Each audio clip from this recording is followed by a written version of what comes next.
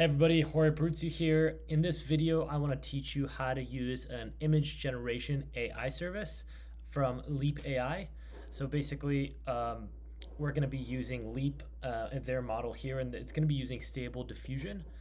So basically, you can prompt it and then actually generate an image. And I'll show you how to do that in Node.js and JavaScript.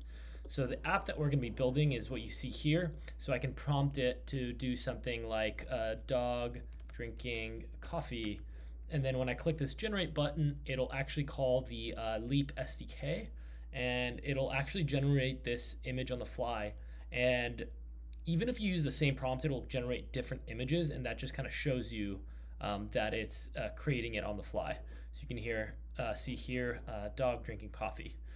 So this is kind of this finished project, but I will go through step by step to show you how to do this with vanilla JavaScript and then Node.js on the back end. So without further ado, let's get started. All right, so now that we've seen what the app can do, it's time to get into the code and understand exactly how to build this.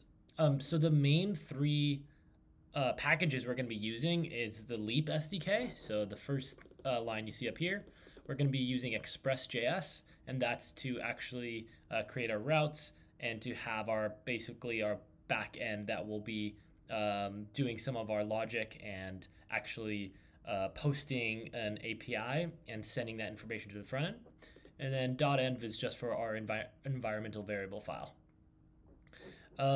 So basically, to start your app, all of these instructions are actually in the README. So I'll show you that right now. So basically, if you go to the Leap demo, you can see that here. Oops, sorry about that. You can see just a quick image, and you can see that to run locally, we're going to want to create the env file and then run npm install. So basically, we'll create the env file, and we just want to add in our API key there, and I'll go ahead and delete this after the video. And then we just want to create and use our Express app. So first, before we use the Express app, we're going to create that new Leap SDK, and then we're going to serve our static or our public site. Basically, we're going to serve it using this index HTML, and this Express line of code is basically telling our app that we should serve our front end by going to this public directory and then using everything inside of there. So the CSS, the front end JavaScript, and the index.html.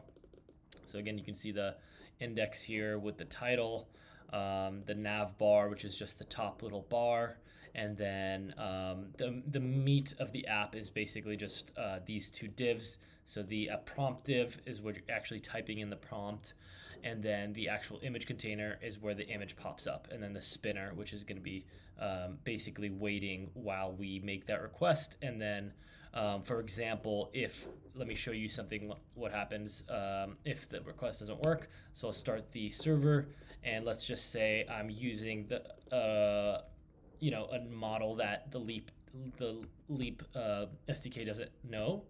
If I click generate, it should give me an error, right? But then if I revert that, it should work now. So yeah, that's basically this line. We're using port 3000. The meat of the app is basically posting this route, which is /generate. And in this /generate, this is where we're going to send our data. So we're going to call the Leap API. So we're going to use public model and then use this generate image function that comes with the Leap SDK. And basically, we're passing in the prompt. And then the prompt is just what we're grabbing from the front end. And you can see that's the request body there. And if we go back to if we go into our JavaScript, we can see that, where's the prompt? Oh yeah, here it is. So our prompt input, the value of that is the actual prompt itself. So yeah, so that's that. And then basically once we get that response, we're just parsing the we're parsing the response and grabbing that image URL and then just sending it with this res.status.json. So basically this will send the JSON response to the front end, and if there's an error, we'll get a 400 response. So now let's go to the front end code. So now that we know that we've made a post request on /generate, we know that our front end should be making or fetching basically that same route, so /generate. So basically on submit is kind of our main logic. So on submit is when I click that button. So basically in my front end, my index.html, I have that generate button, and that's what, let me show you what that is. That's this button right here, generate. So basically when I click that button, that is this button right here, it's a type of submit. And basically when I click that, that is when the on submit runs. So basically you can see that our image prompt has a listener of submit, and if we go back to our index, we can see that the image prompt is just this form, right? So basically when this form is submitted, that is when we run our on submit listener. So yeah, we added the listener on submit, and then on submit, that's when we run this. So what we do is we first clear the image, and we make sure that there's nothing in this message class, and then we get the value of the prompt, and if there's no prompt, we alert the user, and then this is kind of the main function. So we start the spinner, and this is all in a try catch block. We start the spinner as we're trying to make this fetch request. So we're making a post request, and we're using the body to make that. We're using the prompt to make that request, and basically, as long as we get that response.json, so this is the response. If we can't get that image, we're going to remove the spinner.